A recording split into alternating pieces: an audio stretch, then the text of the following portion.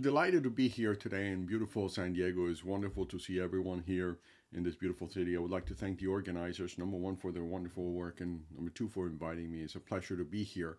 I'm going to be speaking today about human factors, and the question that I want to leave here with today, hopefully answered, is it the next frontier that we need to be looking at? For those of you that don't know me, my name is Felipe, last name Surdaneta, and work at the North Florida South Georgia VA Hospital and affiliated to the University of Florida. So basically, I'd like to start by saying that I do have something to declare, which is the fact that I have some relationship with some companies, but nothing related to this talk. And for those of you that want to do any further reading afterwards, or they want to fact check me or something, there you can download my references there by taking a picture of this QR code, and I will give you a few seconds actually to take a picture of that, so then you can download it at your own time. Now, one of the things is that we kind of have a crazy thing that we are interested in, which happens to be uh, airway management. It is something that is what's considered intrinsically risky, in a sense that we do basically deal with the worst of the worst. And the other thing to consider is the fact that we are right there at the corner of doing things right or doing things wrong. And things can get wrong pretty quickly. And when that happens, it's devastating. We all know that. The problem is, as healthcare practitioners, that we like this and highly intelligent and all that, we do have basically the problem of getting into what's called the intelligence trap. And we are basically infatuated by the fact that for the past 40 years, and thankfully so, and a lot of the contribution has come from this organization, is the fact that we are much better, despite our populations becoming sicker and worse in a sense, then we do have better results, as evidenced by the literature that shows that basically the difficult intubations and the difficult airways have come into a decline, and basically the failed airway is actually also coming into a decline. Um, but we must never forget that we still make critical errors, and when that happens, things go like a become a, the world becomes on fire. And what is worse about the errors is the fact that some of them, and the majority of them, are avoidable errors, and something that we basically know a pattern, and pattern that we get fall into generation by generation, and we have not been able to break from that. And that's the concern that I have here today, and that's kind of the angle that I want to approach. As it was once said by Henry Ford, if you always do what you've always done, you always get what you always got. And what I'm proposing today is that we take a different look and we focus more into human factors. Is it the missing link to actually thinking that we're going to be able to do better? But I'm not talking about human factors as to our performance as humans and all that. I'm talking about the human factor science, which is that the discipline that is basically part psychology, part engineering, and it deals with all aspects of our work-related matters, specifically the design or redesign of our systems, so that we can have better performance, better results, and better well-being, which is obviously the goal that we always have. It deals with everything that basically all the interactions that we humans have with other elements of the system in order to improve our performance. What basically prevents us from going from smart being exploding and doing poorly. And it basically touches on the sphere of the intellect, of the knowledge, and also of the physical work that we do.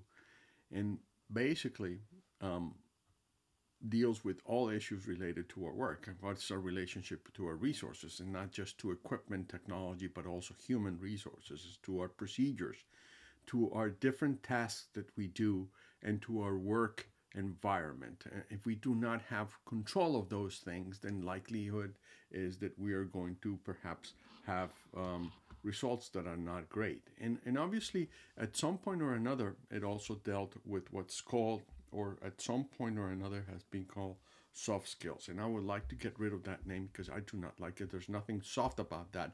But it also deals with issues about situation awareness, decision making, teamwork, communications, leadership, stress and fatigue management.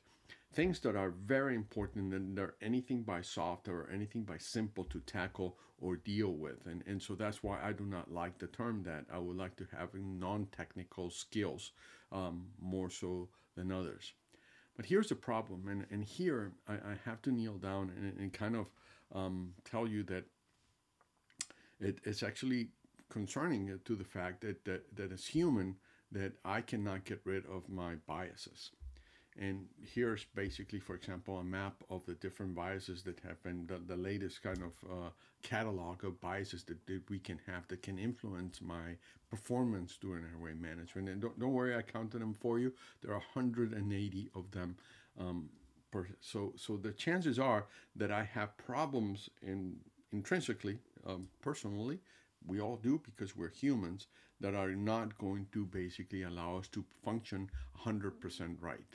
And in point in fact is the principle of human factors is not the fact that we cannot make mistakes or that we are not fallible, because we are, but is the fact that we cannot change a human condition, but we can change the condition under which humans work. And if you recognize that name, he's the guy that has spoken the most about these things. It's what let us thrive into those conditions. It's what makes us basically, if we have a problem, that problem does not turn into a devastating consequence. We can able to control or mitigate not only the number of problems that we actually encounter or create, but also their devastating effect becomes less devastating, which is very, very important.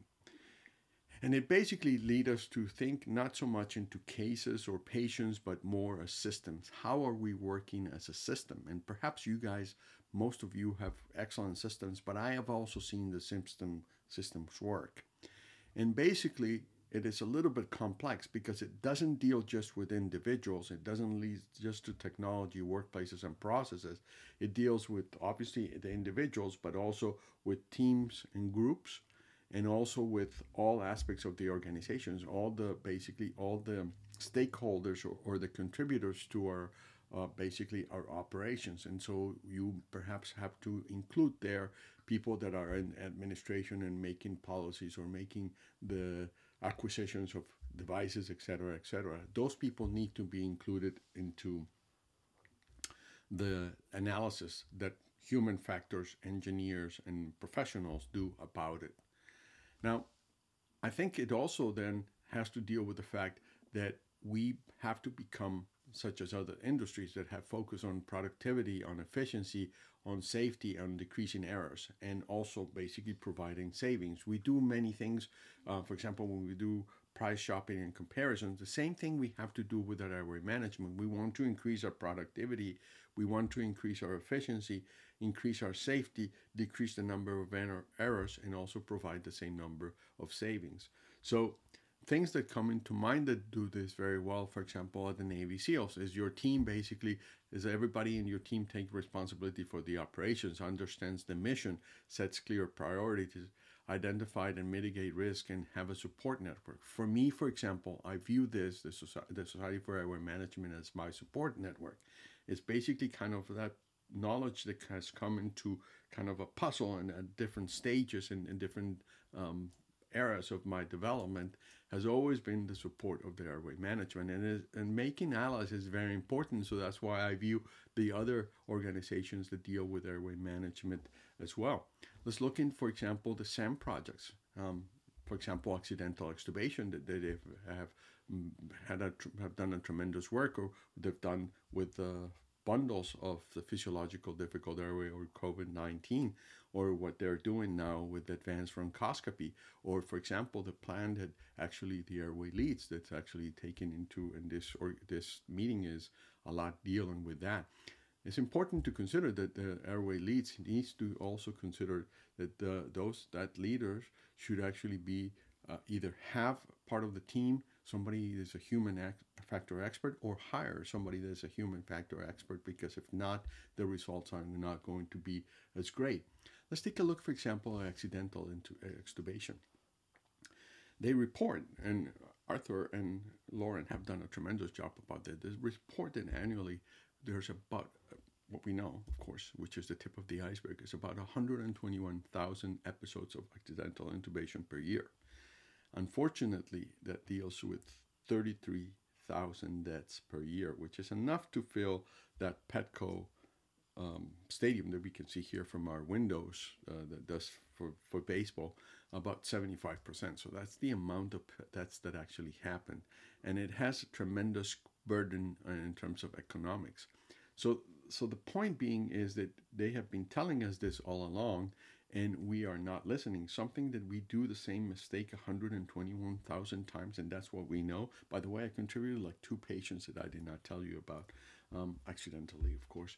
But that's the point. Human factors deals with those factors and deals with such type of problem, or deal in such a way that we can actually tackle this. Because you guys have been saying it all along, and I think the humanity has not listened to what you guys have to say. And I think that the future, the next frontier, is we need to be focusing more on our processes. We talk a lot about the sterile cockpit, and is everybody helping you, or at least pausing when you're doing your airway procedures? Maybe you do, and you're far lucky. That's not my experience. But we need to be planning more on the planning itself, on how to develop partnerships, how to develop improve our sharing of the load when we run into problems, how do we improve our communications, those things that are extremely important because they complement our technical capabilities. I would like to see, for example, that we start doing for procedures in things like our guidelines, that we do the task load analysis. And for example, the NASA task load index that deals with the mental, the physical demands, the temporal demands, performance. What's the effort that you require? What's the level of frustration? I think that, well, we have kind of a plan, but the plan needs to actually be a little more scrutinized. What's the role of the different providers? It seems that, for example, the leader takes like 3 roles at the same time, which is inevitable, maybe, but we could do better if we could actually assign tasks within the team so that everybody knows what they have to do. That's kind of the way human factors will approach it. I would like to see more in terms of, to decrease adverse events, I would like to see more airway bundles, the design of them. They've done tremendous work in the ICU, in the emergency department. Pediatrics already is coming out with their bundle itself. And it has to do with basically the design, the simulation, the interprofessional education, because we have to remember that we are basically, when we call for help, we get people with different backgrounds, different levels of training, and different expertise. So it seems that we kind of speak different languages. It's not surprising then we have complications occasionally.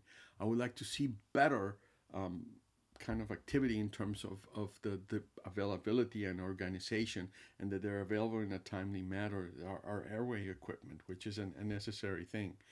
One minor thing, for example, laryngoscopy. Laryngoscopy continues to take a special dear in a place in our heart, because it is kind of a lot of the central aspect of what we do. But we know that direct laryngoscopy is physically demanding, requires a lot of effort, and the reaction time is different when we're doing that, specifically when we actually have secondary tasks to do.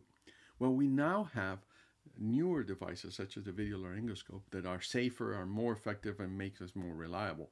Isn't that exactly what basically human factors want to say? And yet when we analyze, they're only available in minority of cases. The highest one, for example, is the LATAM study, which showed that it was used 37%. However, don't be fooled by that, because it's the fact that it was at the peak of the COVID era, and as you know, most airway guidelines at that time recommended that video laryngoscope should be used as first choice for the majority of patients. So 37 is actually low, but it's actually very good in a sense.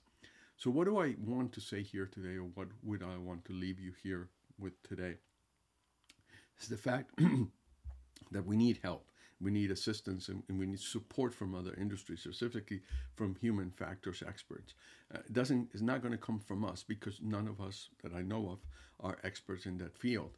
And as Henry Ford already said, and I started with a quote of Henry Ford, and I want to finish with one. If I had asked people what they wanted, they would have said faster horses. And that's what I want to say. You guys and I, we will get into our way of doing things, but we are very tunnel vision, and we need somebody from the outside to show us the way to do it. I want to leave you with this thought in mind. There's two gentlemen over here, perhaps nobody recognizes them or know who they are. I can tell you who they are. They're Robert Wilson and Arno Penzias. And they built it in the 1960s, that antenna that you see on the back, that is the horn antenna, and they made it into in New Jersey. The problem is that was the precursor of telecommunications and satellite telecommunications that obviously today is obsolete. But the whole point is that was basically the origins of such telecommunications, which have changed the world. The problem that is, after they built it, they actually detected there was a hissing background noise, and they thought, okay, we messed up the design, so they basically then placed it in a different direction, thinking that they were getting noise from the city itself, and still happened. Then basically they thought that the hissing noise was due to the fact that some pigeons had made nests inside of them, so they rebuilt it and they took care of the pigeons.